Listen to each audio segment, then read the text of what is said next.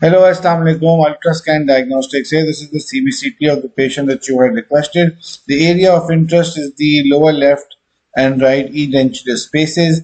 On the panoramic view, we can very clearly see that there are no molars on the lower right hand quadrant and no first and second molar on the lower left hand quadrant.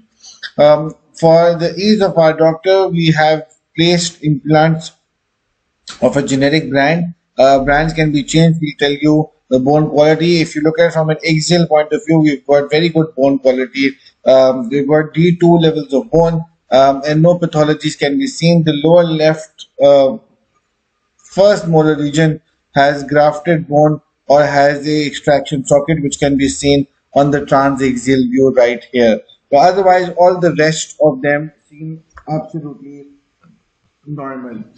Moving to the implant placement, so we'll take you through each and every segment and then we'll place the implants for you. So this is the lower right first molar region. To give you an idea, this is the bone quality. We've got 12 millimeters of bone width with approximately 13 millimeters of bone height in the first molar region, and if we move to the second molar region, this is the bone. The mandible is not straight, but we've got approximately 12 millimeters of bone width with a very good 12 millimeters of bone height.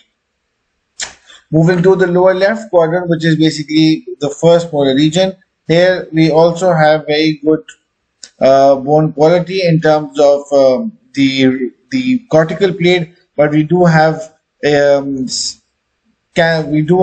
new bone or grafted bone in the socket region. We've got 12 millimeters of bone width with approximately 11 millimeters of bone height in the first molar region, and in the second molar region, the height will shorten, but the quality of the ridge will remain the same, 11 millimeters of width with approximately 12 millimeters of height. Now, at the implants, we will show you, sorry, one second. The implants that we've placed are right here. There we go. So we've placed basically 4 implants, 2 on the lower right, 2 on the left. These are all 4.6 millimeters. So you have 4 to 5 millimeters of ridge width with the implant diameter can be, and approximately most implants are 10.5, or in the lower right quadrant you will need to place 9 millimeter implant. So we've also shared a implant planning report for the doctor so that they can see. Thank you very much.